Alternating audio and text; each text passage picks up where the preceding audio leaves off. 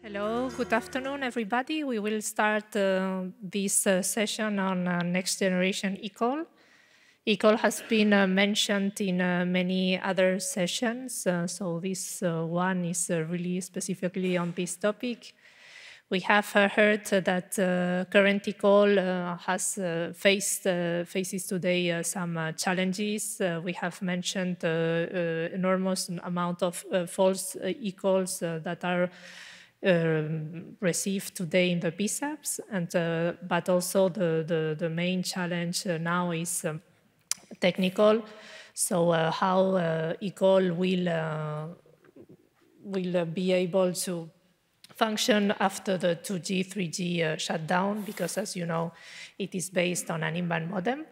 And this is why NG eCall, or it's also called IMS-based eCall, has been developed.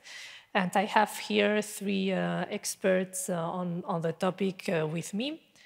We have Luca Bergonzi from Beta 80. He will be the first speaker.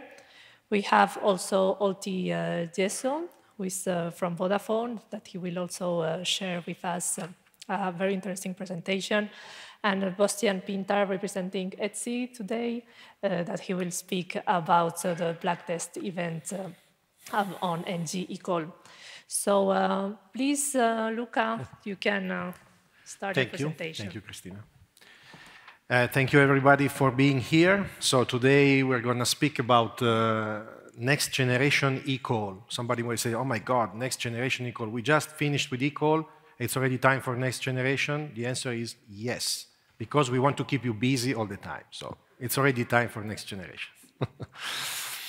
Okay, so the presentation, of course, runs around a little bit of the concept of NG112, but not necessarily completely. So first of all, we all know that we are coming to a big breakthrough, that the communication networks are switching over to packet switch networks, Cristina, as we learned that the EU community is calling it, voice over IP communication, total communication as they call it, and so on. And in this package, we also are going to get our famous eCall. When talking about NG112, you probably have seen it already in other sessions or in the past EENA conferences. We are talking about a specific architecture made of some certain standard components that are specifically used to route voice over IP communications in general. So this is a picture taken from the internet, actually very simple, but very well designed. It shows like all the potential services, legacy network services, voice over LTE, over-the-top OTT services are all part of this infrastructure. eCall is coming through, let's say, mobile network operators in any case, so we could say it's a voice over LTE, potentially voice over LTE service, NG eCall. What's the main difference? So the main difference is that the design of NG eCall is supposed to be leaving aside a little bit the in-band modulation of data to embrace, let's say, the typical data structure of voice over IP communications. So this is an example of a SIP message where you see the classical data, so the invite, all the data related to the call, and in red, the part where the STP negotiation will take place, so the standard, the codecs, and so on. In the new SIP header, NG112 SIP header, a new part will appear, which is the embedded NG112 geolocation information. For those of you who didn't hear the news yet, NG112 calls are supposed to be natively geolocated. So we could probably leave behind all the various workarounds that we've seen in these years. On top of that, on the bottom of the slide actually, NG eCall will introduce the MSD, or the data currently contained in the modulation of the MSD, inside the same type of structure. So in the call, let's say, in the call protocol, in the call signaling protocol. Eventually, the final design will be to keep anyway the PER encoding as it is done right now. But let's forget about technicalities and let's go to important questions. So the first thing is, do I need to have an EZNet to have my NG eCall? Not necessarily. We call it NG eCall because it has a lot to do with packet switched network, IP networks, and so on.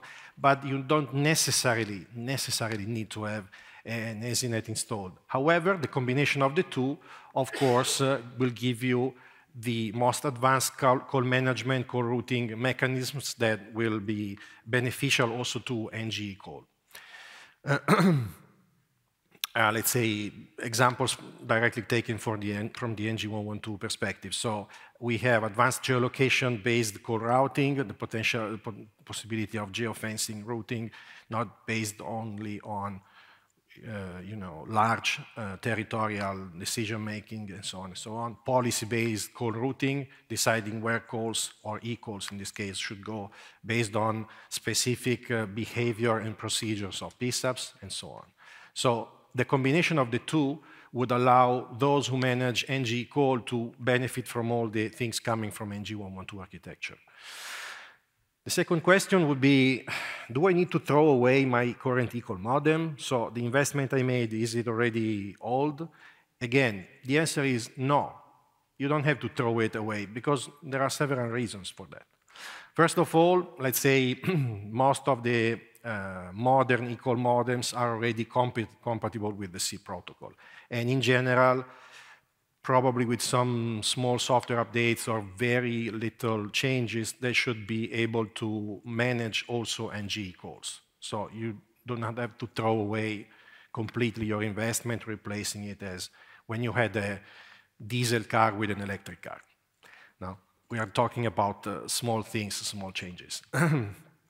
The second advantage is that eCall modems will be anyway useful in a transitional period. It's not that overnight you're going to change from current generation to next generation calls. So eCall modems will still be there. They will be handling legacy network gateways, legacy network eCalls, and so don't worry, for some time they will still do the job they're doing right now. But even in the case when you will be fully NG112 compliant, fully NG eCall compliant, there may be cases when the new technology fails. So a fallback mechanism has to be foreseen. That's why even NG calls may not have all the data in their signaling, as we've seen before. In that case, a fallback mechanism on the in-band modulation is still foreseen also for this technology. So your investment should be safe. Let's now discuss and reconnect to the previous session about TPS eCall, because there is a chapter dedicated also to NG TPS eCall as a part of the discussion. You probably know that TPS eCall, even if you were here in the previous session, they have been struggling for providing the services to PSAP for a long time. The approach of PSAP have been different from case to case, and one of the reasons was TPS providers are private companies. They have to provide data to a wide range of PSAPs around a continent like Europe, which is made of different countries, different procedures, and so on. So it's been, for them, let's say it's been a limitation. For PSAPs, it's been a limitation too. There could be opportunities with NG eCall. So what I'm showing you now is the application of a technical reality, which then will need to cope a little bit with administration, laws, and regulations. But so let's keep in mind, this is an example, it's in a hypothesis. Let's see if it's going to work.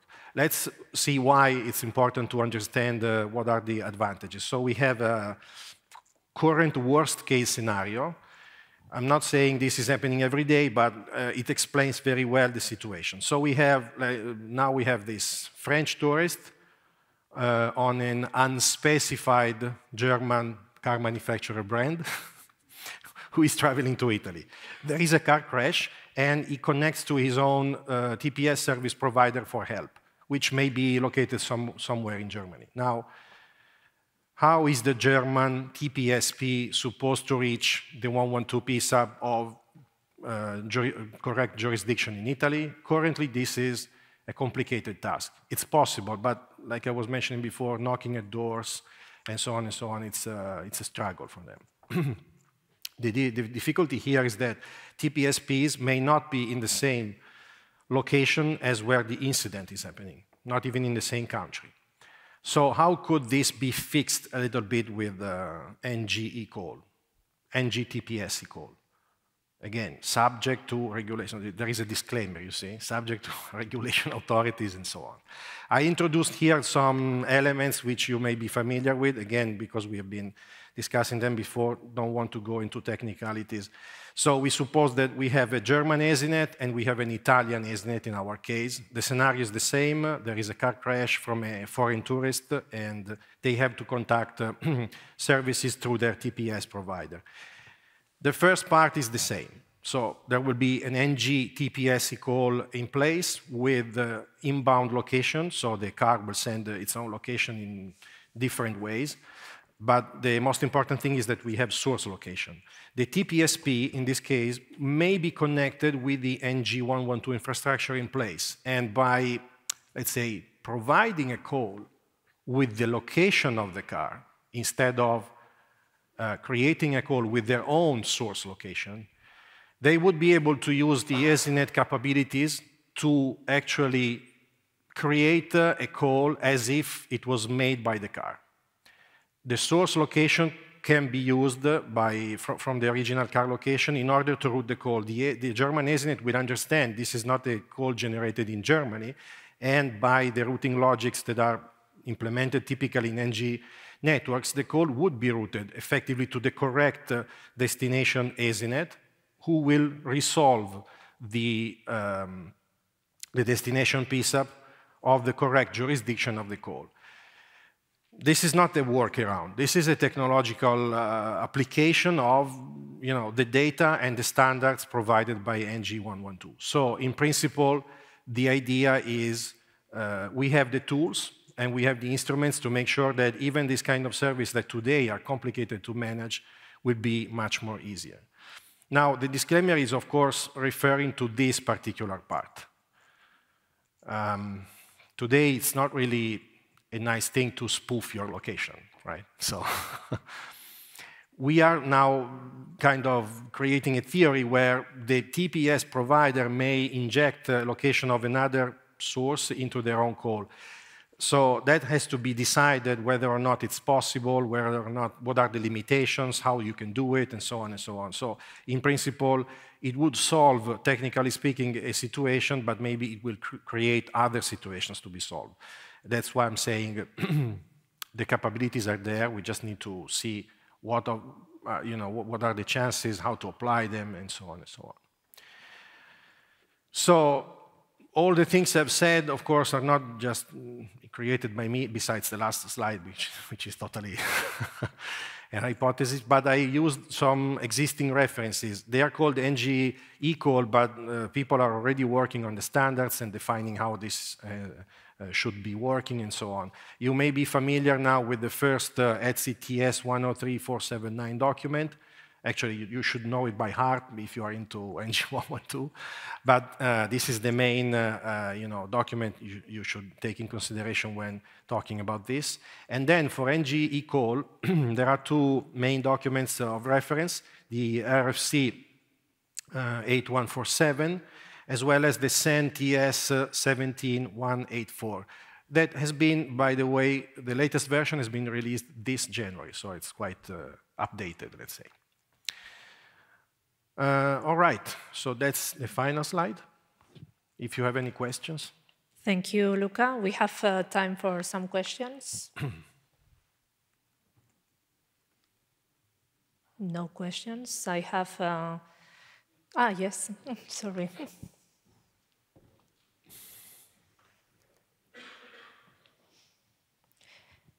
If you can present yourself before... Yes, indeed. So, hello, Luca. Antoine Trailleux, representing the EENA Group.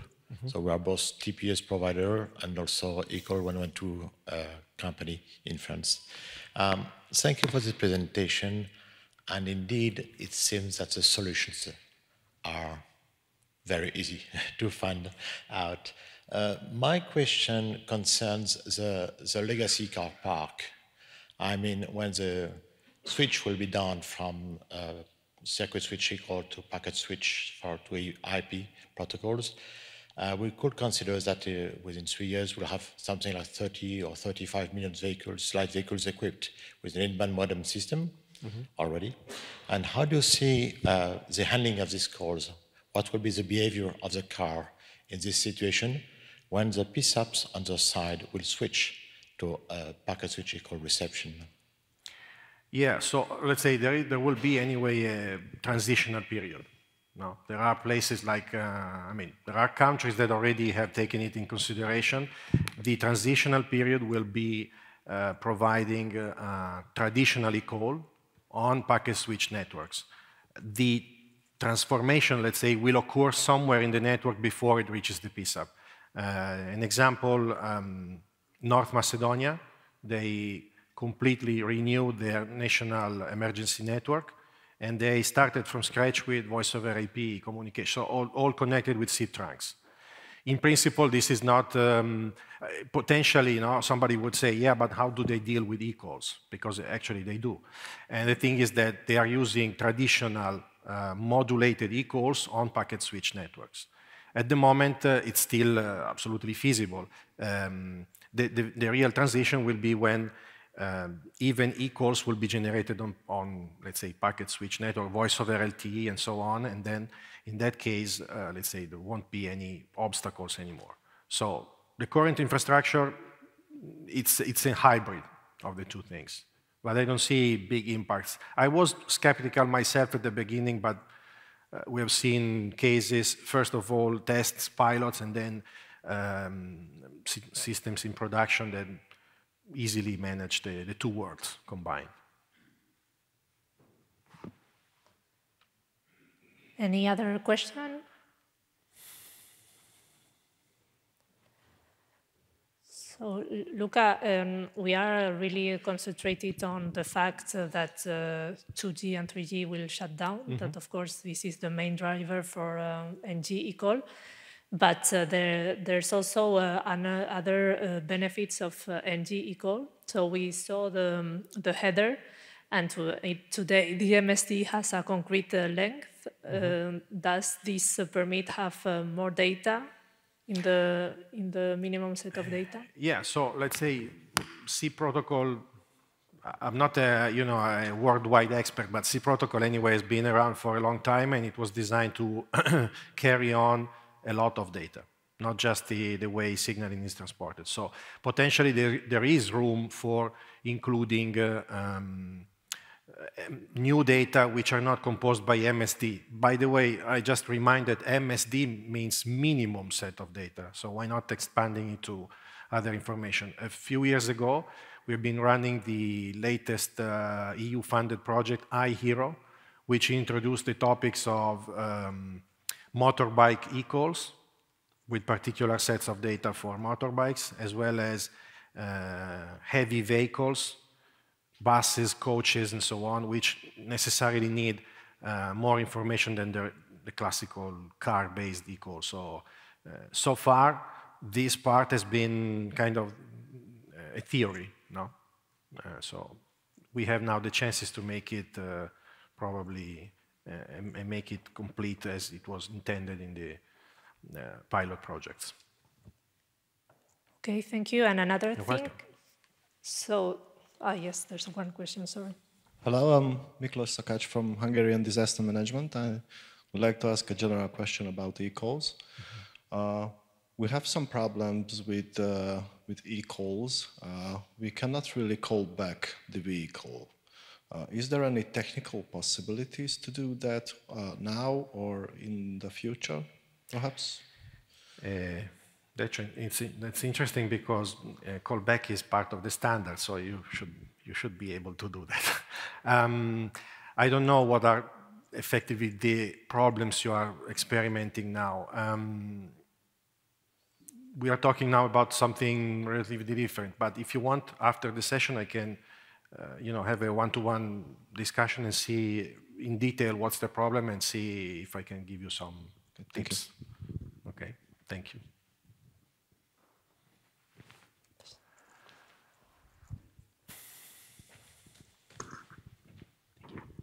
How you doing? Mick Fox from Comreg in Ireland. Referring to your previous answer 2 questions ago about how calls are getting translated in the core network and many of them are packet switched in some form anyway. Are you implying that the devices in cars for some time now are actually 4G capable and there's a software switch that we can software update in the future? Or were you just referring to this translation deeper into the network? No, I was just referring to the translation in the network. So the let's say, end-to-end situation is that today the only way to create an eCall is to do it on 2G networks. So it's a regular GSM in-band communication. Somewhere in the network that becomes a packet switch communication, and the modem, on the other hand, so on the PSAP side, is capable of receiving it and demodulating the call as if it was still on analog ways of communication. So, just a quick follow-up then.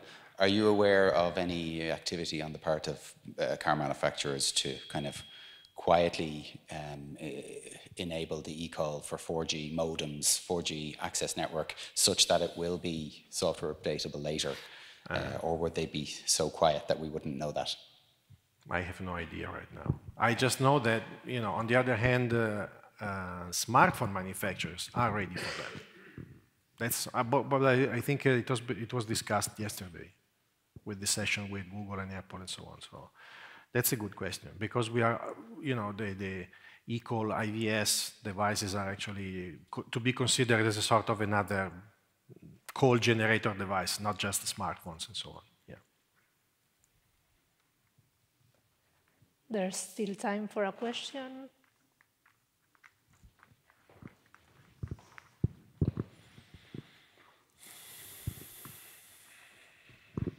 Good afternoon. Thanks for your presentation. My name is Mark from Denso. I asked this question earlier in a different session, and I had the impression maybe it's better pointed towards you guys. So my question was, considering that around 1 million cars a month are sold with mandated 2G, 3G eCall, and as the networks switch off their 2G, 3G services, then that eCall system, which is regulated requirement in Europe, is not possible. So it's a general question. I don't know the latest status, but a general question for how is the regulation for next generation eCall looking, and what's the solution for the tens of millions of cars that were built with the recent 2G, 3G spec?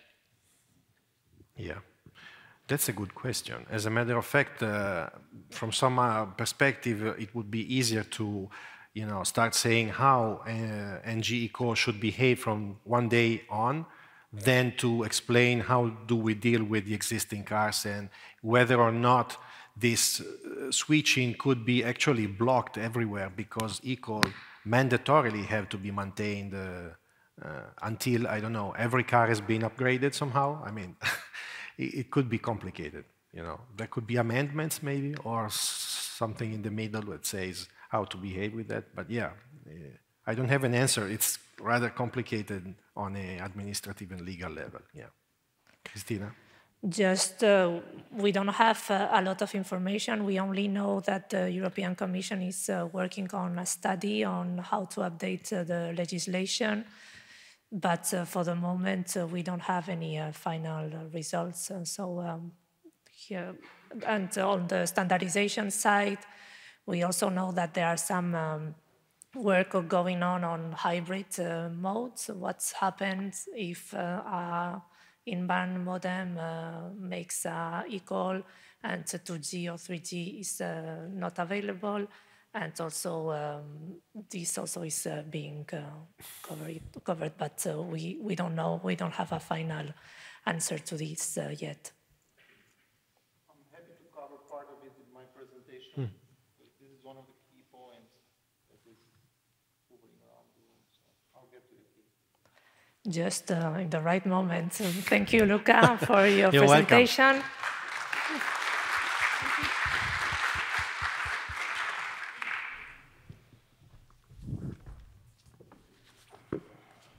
Thanks for having me. My name is Olti Xhezo. It's difficult to pronounce, so better I do it myself. I'm a senior policy manager within Vodafone Group External Affairs, so you'd appreciate that my next 10 to 15 minutes are going to zoom out a bit of the level of details that the colleagues have been discussing, and I want to discuss this at a higher level, which I would appreciate you follow the story with me, and at the end of it, I'm very happy to answer questions, including the details, to the best of my capabilities. Now, having said that, and maybe I should clarify this at the outset, I have no intention whatsoever to discuss emergency calling for Formula 3 cars, nor I have an intent to propose something to the authorities in this room. But stay with me. Hopefully the metaphor will unfold itself as we go on through the next points. These are the key points that I would like to cover with you today, and the key takeaways that I want you to reflect on after we leave this conversation.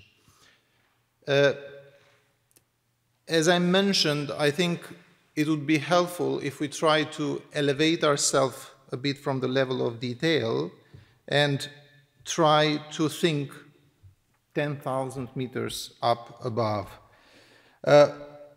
And by that I mean, let's try to think what really is the problem, at least from a network perspective, that we consider in the conversation. Now, one would think, after having heard all these detailed conversation, that it simply boils down to product B, which is next generation eCall, and there's a conversation to be had in there whether it's a next generation eCall or eCall over IMS, but we can take that afterwards.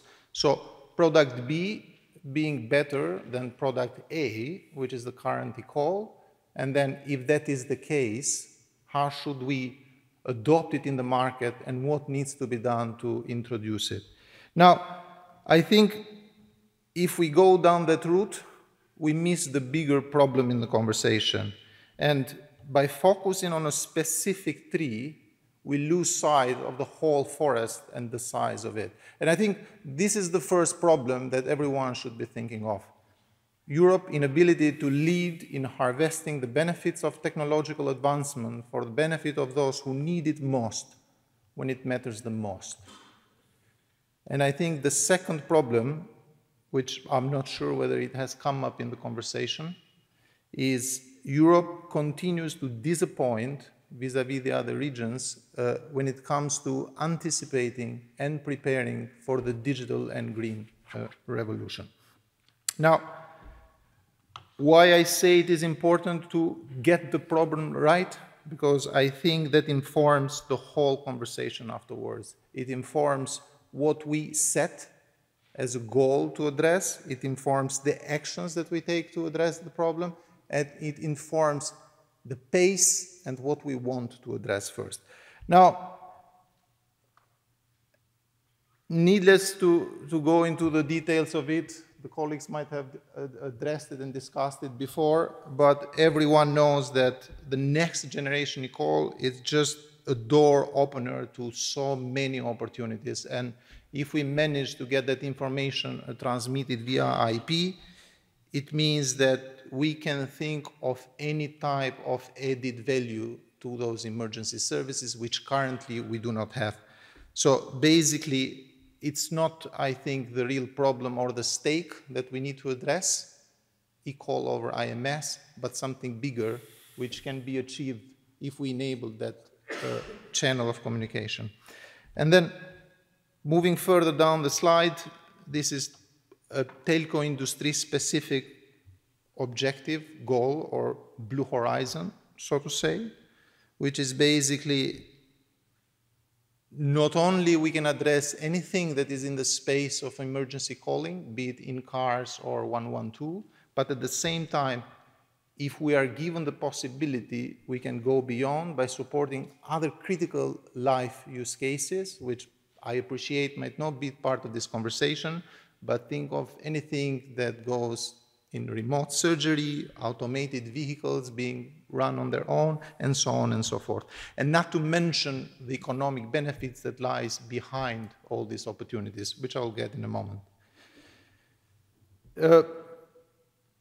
I guess this is what the colleague was referring to earlier. This is what we call, well, there's a famous phrase which obviously I have not invented, which is a catch-22. And basically, between us and the car manufacturers, which we like to think of ourselves as key components in providing these services, we are being caught up in this catch-22 situation.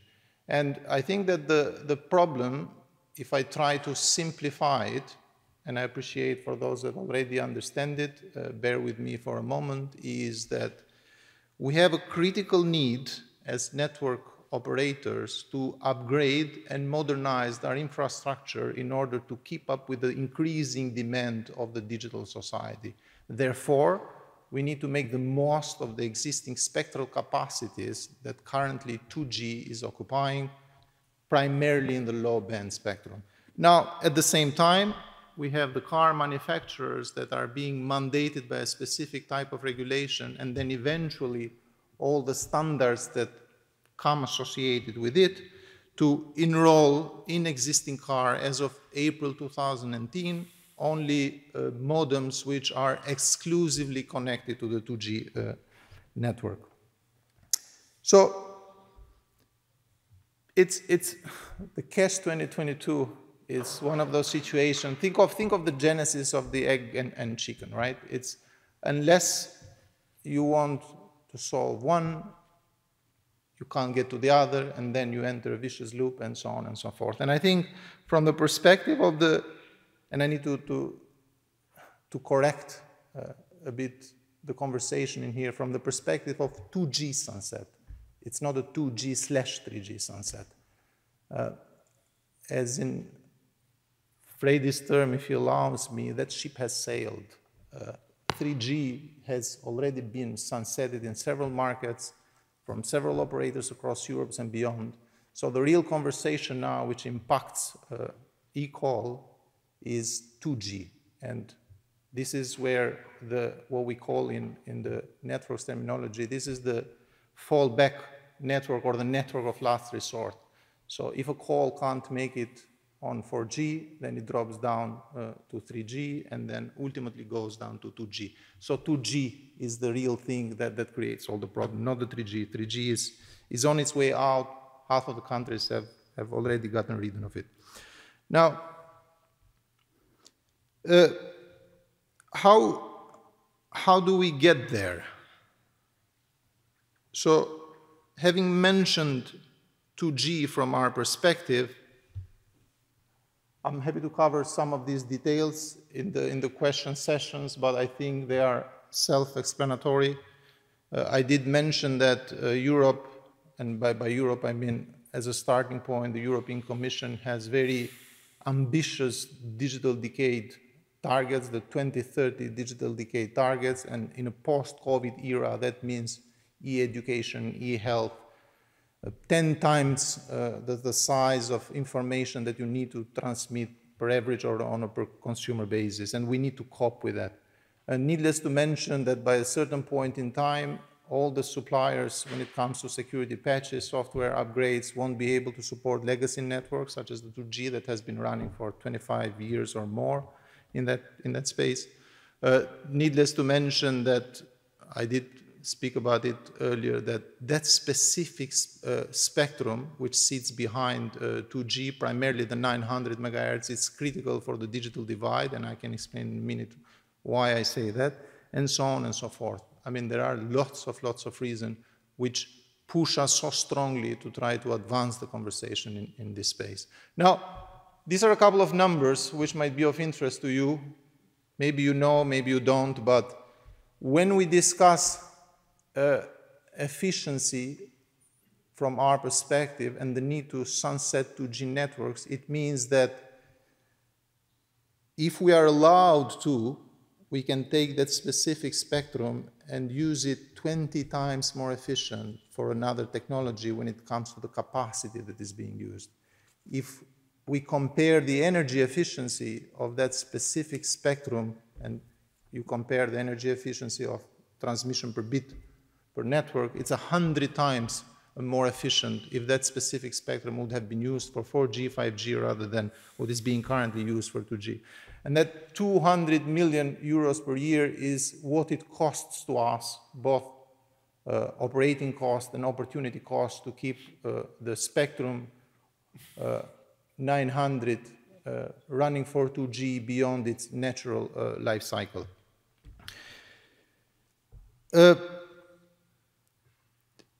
This is a high-level screenshot what it means for Europe if we are able to sunset 2G networks by their end of natural and economic life cycle. This is quite an insightful study that has been launched by the colleagues of the GSMA, so the Telecommunication Industry Associations, only a month or a month and a half ago. So I would highly recommend for those of you that have an interest to go and see the research and the data behind and how much Europe could benefit if we make it in time to release that spectrum and repurpose it for all sorts of customer public services, including next generation eCall. Now, I think at the end of it, everyone will have a critical role to play in achieving that prize, that target. And maybe if I can cover a bit the details of it, of this slide, because I think this is the most important one and potentially covers some, maybe not all, the questions in the room. Starting by us, certainly we need to give guarantee and we need to meet the expectations that the society, but also you, every one of you, has in terms of our performance, starting from deploying VoLTE across all Europe, having roaming effective across all Europe with voice over LTE, enabling all the features and capabilities, the extra added layers in the software and the networks and the capacities when it comes to enabling those emergency calls in the network. And certainly the question that is being asked the most, which is, will you guys have coverage as you currently have with 2G by the time that you want to sunset? Well, I think a short answer to it would be yes. And there are two ways of looking at it. The first one is running through the numbers and business cases. The other one, which I'd prefer to take for the sake of the time that I have, which is the common sense of it. Basically being that if we sunset 2G, then 4G and 5G will become our primary network. So we have no other choice but to ensure coverage across all territories and perform as we currently do, and possibly even better. The targets and the expectations keep increasing. And the other reason would be that any spectrum that we would repurpose and take away from 2G technology will eventually serve better 4G and 5G.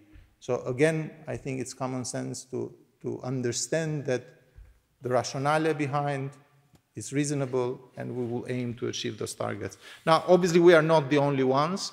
We are the starting point. I think the European Commission, as a starter, has a critical role to play.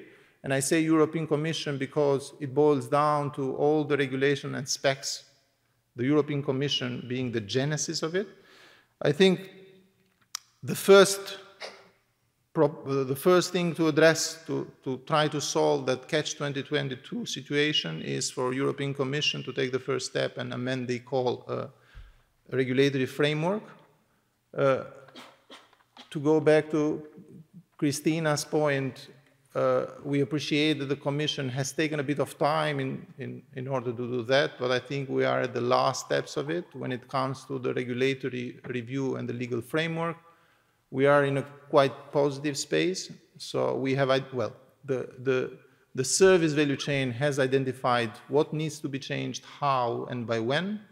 I think the gripping point now is that the European Commission is just about to conclude a study in terms of how to handle the elephant in the room, which is the size, the sheer size of those cars that have been produced with a mandatory 2G call from 2018 until now.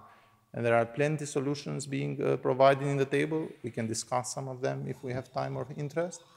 But I think it's in everyone's interest to leave no car unconnected when that 2G sunset occurs, and we will do the most across the industry to achieve it. I think it's also important for the Commission in here, certainly to think of the funding. At the end of the day, everything boils down to having support, financial support to try to advance the conversation. And within it, there have been plenty of projects. A hero one was mentioned earlier, which covers, among others, also the aftermarket devices that can be one of the complementary solutions that can support the 2G sunset, as it is the case also with programmable modules, so the ones that you could remote over the air, things that currently happen only in the TPS world, not with the existing 2G modems. Obviously, car manufacturers and the IVS providers behind them, supporting them with the installation, homologation, and then the rolling out of those modules. Certainly, they need to play their role, meaning that, in our understanding, they need to accelerate the work that they are currently doing in terms of shortening the process of homologation, testing the 4G capable devices in anticipation to the regulatory changes, so that there is no time lost across the continuum, because we don't have much time, to be honest. When it comes to authorities, governments, and all the policymakers, I think certainly they are the ones that set the agenda, so they set the pace, they set the strategy, so I think it's critical for them to have a vision which is future-proof and take into consideration the big prize that it is at stake that I was just mentioning. And then for the authorities, I know you have been discussing this at length, but I think it's imperative that once we solve all the problems across the service value chain, that end of the continuum needs to function, because there's no point in us investing, advancing, while the components, the hardware, the softwares, and the infrastructure, and the people at the end of it are not coping with the advancement. Now, having said that, and maybe in retrospect to the race car, I think that ultimately all of us in this room, we want to provide the citizens across Europe with the same peace of mind and comfort that that race driver has when it enters the car and goes with above 200 miles per hour speed. Peace of mind, which means that he has a group of colleagues watching behind him with the best science and technology that time can avail, we can avail, so he is sure that whatever happens, whenever it happens, he can make it. And I guess this is what I want to leave with you. If we aim for the bigger prize and try to address the bigger problem, I think we can achieve and give the whole citizens that peace of mind. Let's just not focus on one tree, but let's just think of the whole continuum, and we're very happy to contribute, as the logo says, together we can. Thank you.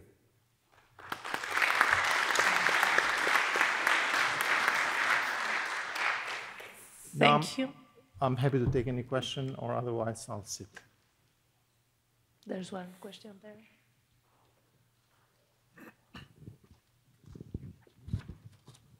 We are now having a problem with 2G to 4G.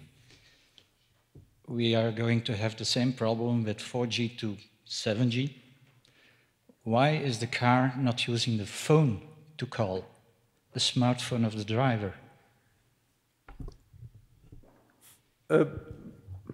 I'll give you my view of the world, but I think primarily this is a question for the technical and standardization bodies. Now, if you go to the details of it, smartphones are obviously a fantastic solution, which is portable, but they have not been tested and homologated to respond to an accident as that specific module has. That specific module that has been developed with 2G in mind It's obvious the rationale behind. It has taken 10 to 15 years to develop the testing, the response coming from the airbags and making sure that no bits are missed in terms of... You don't have to change that. It's just the making of the call that you have to change. No, I'm because the telephone is going to be updated. If you look at the expected lifetime of my phone and you compare it to the expected lifetime of my car, then my phone, if there's no 2G network, I will buy another phone. I won't buy another car. The eCall module itself, airbag connections and so on, you don't have to change them. Just use Bluetooth to connect to the phone. I understand. My point being is that in order to introduce a new component in the whole ecosystem, that needs to go through rigorous testing and homologation to ensure that we guarantee the same safety standard as we have done for the existing components. But again, this is not a question that I think should be addressed by mobile network operators. I can guarantee you that the connectivity behind that device will be there irrespective of the technical specs that will be approved for the purpose of the emergency calling, be it them at a certain level, at a certain point in time. Also, the point is if the smartphone will survive if the accident, because this component of the car has been designed to be much more robust than a mobile phone that we can have. It's not only that, and I appreciate we might not have time, but it's a battery matter. Who has the obligation to keep the software updated? Who has the obligation to keep the battery updated? Who has the obligation to keep the phone running or the app running and so on and so forth? We enter a very long conversation, which I don't believe we have time. But thank you. I think that's a very important question. Thank you. I think Boštjan's turn has arrived. Thank you, Olti. Okay.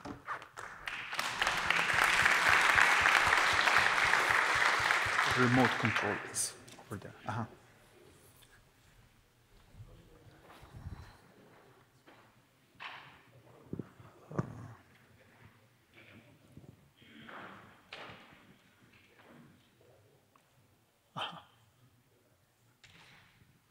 Okay, hello. My name is Boštjan Pintar.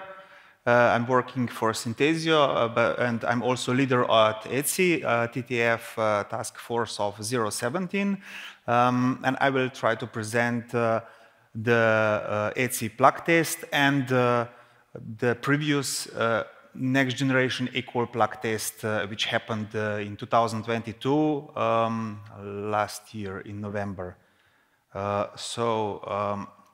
First, what is the plug test trademark program? It is a test event organized and run by ETSI in collaboration with industrial partners. ETSI set the scope of the event, and ETSI provides the test infrastructure and test plan based on the standards. Event can be either remotely or on-site. Events are open for vendors of equipment and implementing specification published by ETSI or other SDO. Events are open for governmental or non-commercial or other organizations as observers, and vendors cannot be the observers. This is how the plug test event looks like. At the beginning, here are some event informations which need to be checked and are provided for the potential participants. And then also ETSI prepares the scheduling of different vendors and participants. And finally, at the plug test event, there is a lot of discussion and testing, and the final results are then marked.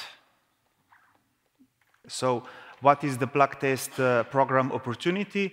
An opportunity for the ETSI standardization body is to validate and enhance the quality of their standards. An opportunity for the implementers is to validate their understanding of the standard, and to test with other real implementations, and of course to debug their implementations. An opportunity for the community is, of course, to promote the technology and the ecosystem and to demonstrate end-to-end interoperability.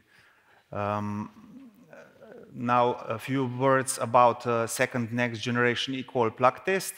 There were one IVS vendor with two IVS equipments, and there were three PSAP vendors, one remote PSAP vendor and two on-site vendors, and also test system vendor and observers. Here is the architecture of the plug test network.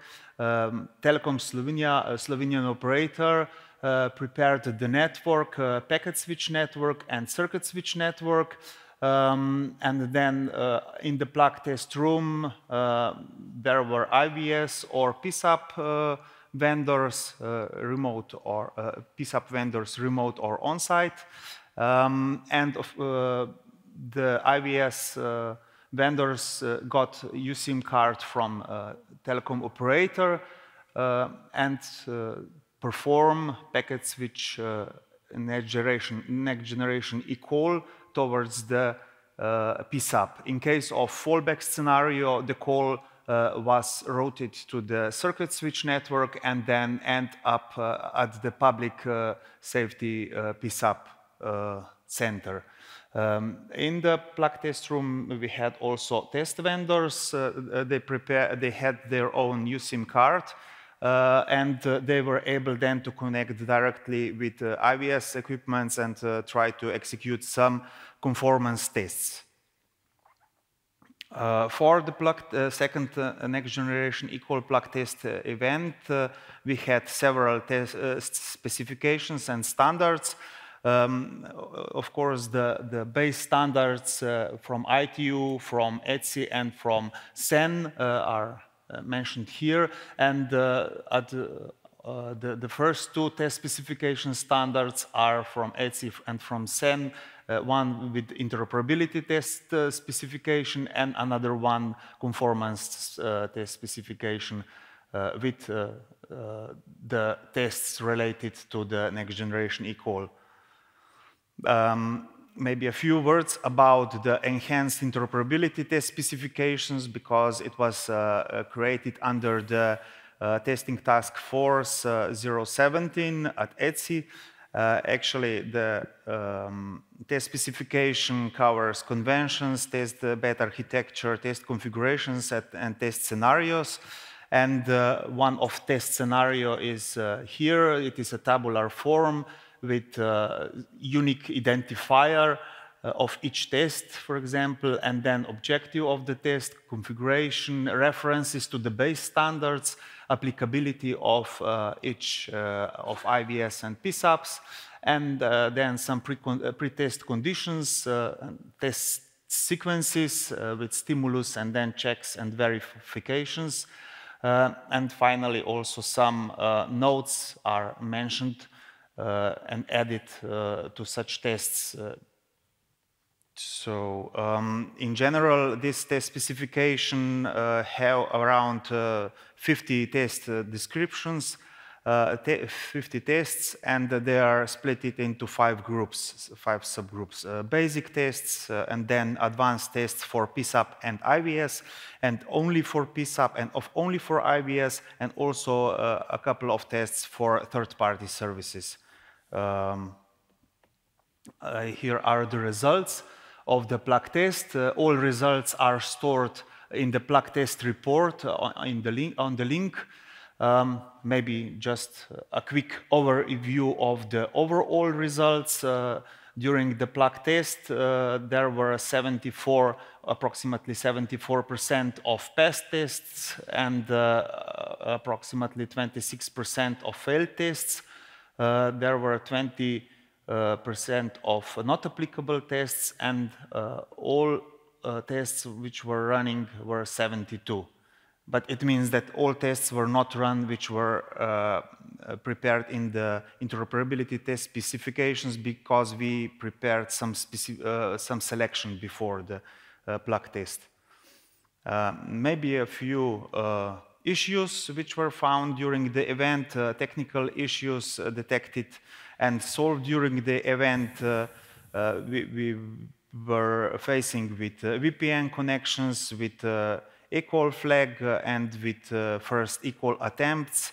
And we solved those things. And there were also some technical issues detected and not solved during the event. These are particularly related to the SIP protocol.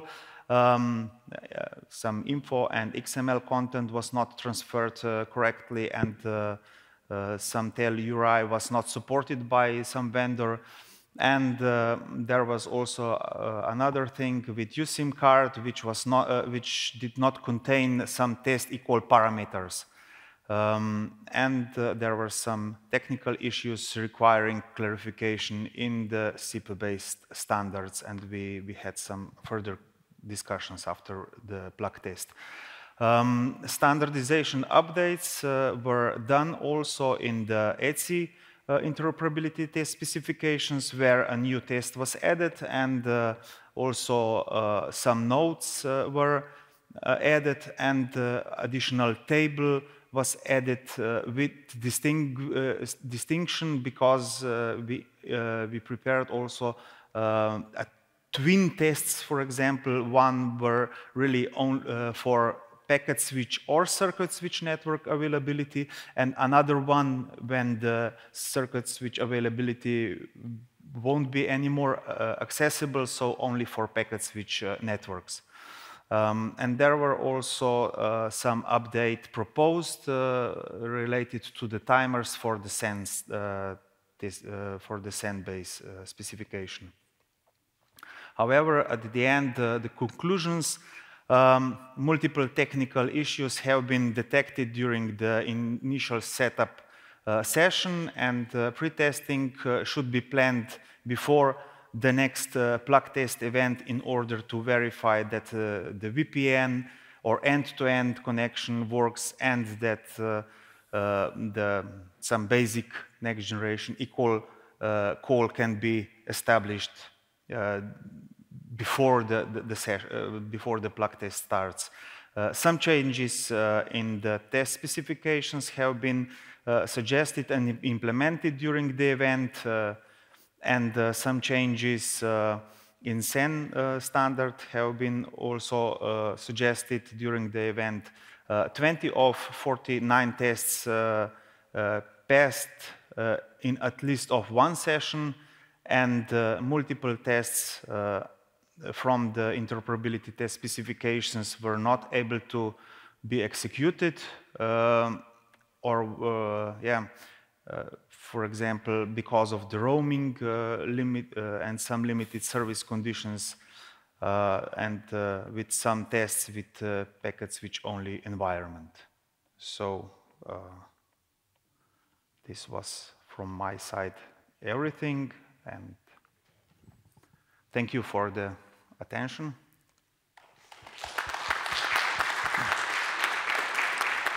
Thank you, Boštjan. We have time for one question.